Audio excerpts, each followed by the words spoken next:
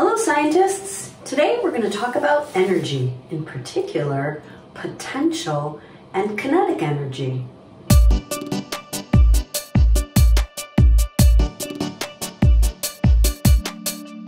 Now, there are many different forms of energy. Can you think of what some of them are?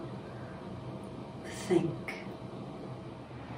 What did you come up with, scientists? Did you think of energy from the sun, either coming as light energy or heat energy? What about when you plug something into an outlet in the wall? What about electrical energy? Can you think of any other kinds? What about in this pear on the cutting board? Does it have any energy?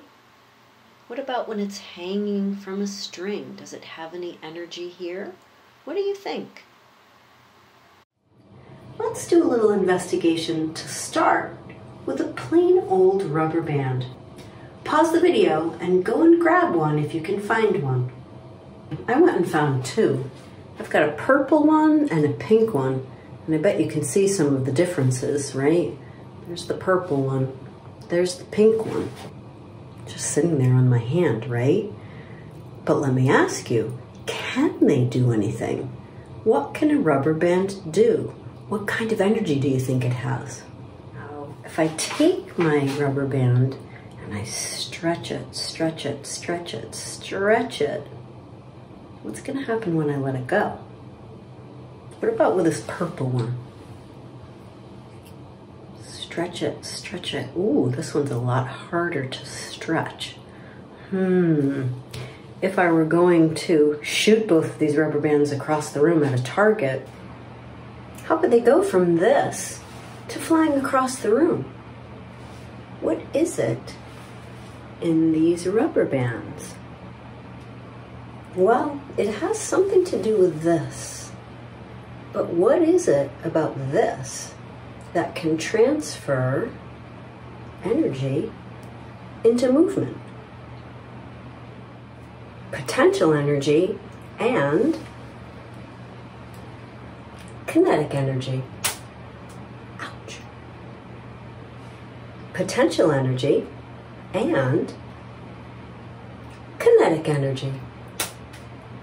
Kinetic energy. Ouch. Kinetic energy. Oh my God. I cannot believe you can't shoot a rubber band across the room. Kinetic energy.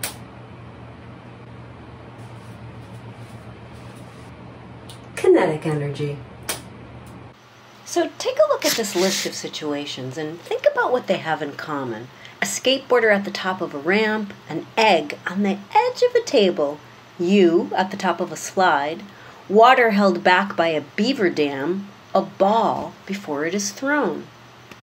Energy, potential and kinetic. If we take it down to basics, then we can say that energy makes things happen. Potential energy is stored in an object due to its position.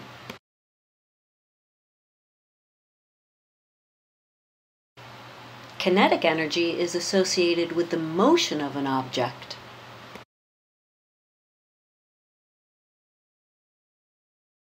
When an object moves, energy can be converted between potential and kinetic and back again.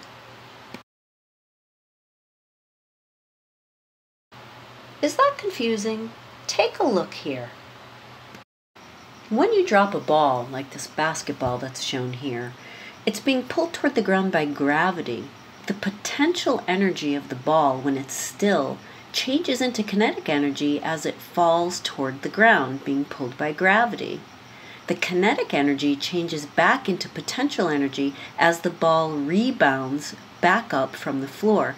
Think about it. If you let it keep bouncing, eventually the ball is going to stop bouncing, right? It's going to come to rest, and it will be out of kinetic energy. So in this photo, what kind of energy does the basketball have? Energy, potential and kinetic. Scientists, for sure you have potential. You have potential, and you have potential energy, and you have kinetic energy. Why don't you apply what you've learned today to your roller coaster design? And keep watching if you want to continue to investigate potential in kinetic energy. We're going to make an origami jumping frog. We'll construct a pendulum. We'll explore the mystery of the swinging pear. And you can get out every rubber band in your house to practice transforming potential energy into kinetic energy. Okay, scientists, thanks for watching. Did you enjoy that lesson? Subscribe below to see more fun science videos. You can also become a member of PS Science on Patreon to support what we're doing. See you next time.